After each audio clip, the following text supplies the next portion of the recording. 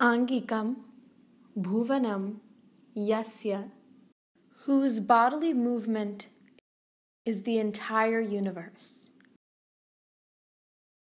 Varchikam Sarvavangmayam, whose speech is the language of the universe. Aharyam Chandrataradhi, whose ornaments are the moon and the stars.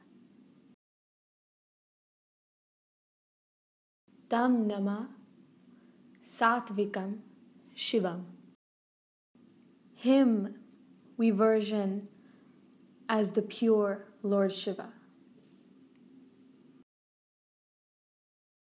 So the first time Sonali Maushi asked me to perform Angikam at the workshop, I was kind of caught off guard because I had only seen Angikam in the context of dance, where we used it as a Shiva Stuti, like very strictly as like an invocation. Oftentimes I think what happens is we recite these shlokas and we recite all these things with what we think is like a religious purpose, or like we just, it's in praise of some god, but we don't realize that there's like a higher meaning. There's so much thought that has gone into it, and like that oftentimes gets like glazed over. And when she brought that to my attention, I was like, wow, this is like one of those moments where there's like these hidden gems of like just instruction that are just, it's so great. But yeah, I never saw it in the context of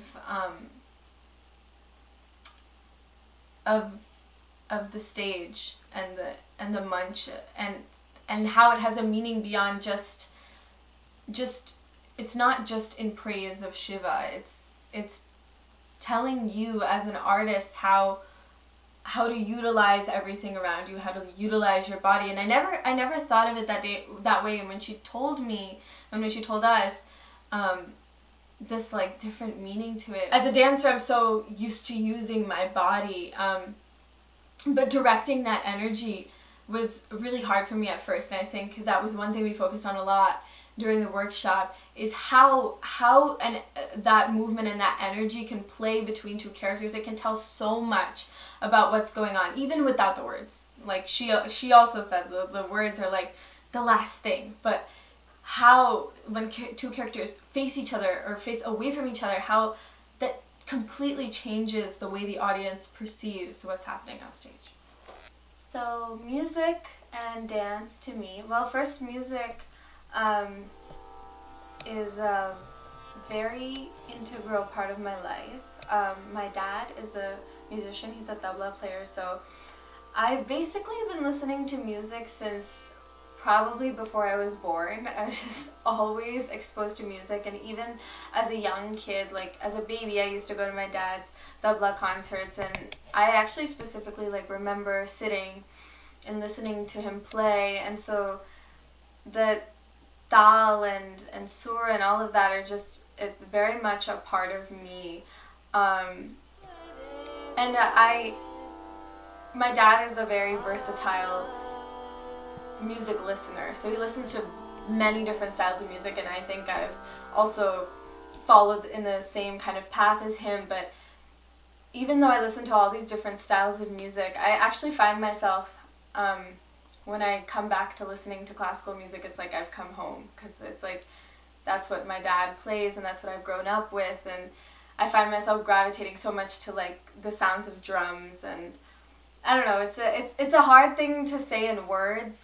Classical art forms have been around for centuries. They've been a part, I mean, especially I'm a Kathak dancer, and that's known as like a lok dharm dance. It's like a very close to people, lokar people. So people have come together through these classical forms, and what's so special about the classical dance styles and what makes classical styles in general what they are is that over so many years there has been such a lineage built. So much thought has gone into how one produces a sound, or how one places their hand, or how one should split apart different beats and approach tal and rhythm. You always hear people say, like, at the end of the day, people return to classical no matter where they go. And I think it's because it's so well thought out and it's developed so much with people. It's so organic over so many years.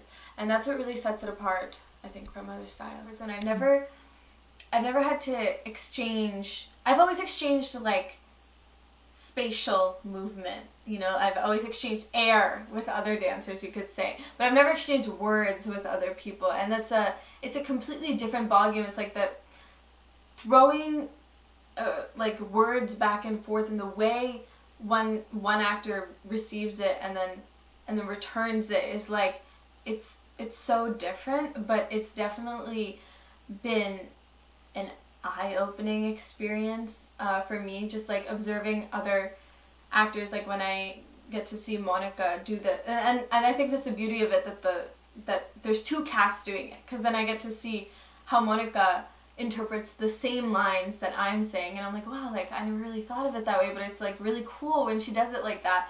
And for me especially, I think like the difference between us is like I tend to, I think, emote outwardly a little bit more than she does a lot inside, and I really admire that. And so there are like certain lines where I'm like, oh, I should try to like channel something different. But yeah, it's definitely been different for me. Like, dance is a very comfortable space, and this is like a space I'm beginning to become comfortable with. It's when Prema, she says, she was somewhere else when she sang and she seemed to take the rest of the room with her, and then she says, I can't remember a time without this music. And I was thinking about that actually today, because I feel so much the same way. It's like, I can't remember a time without this music.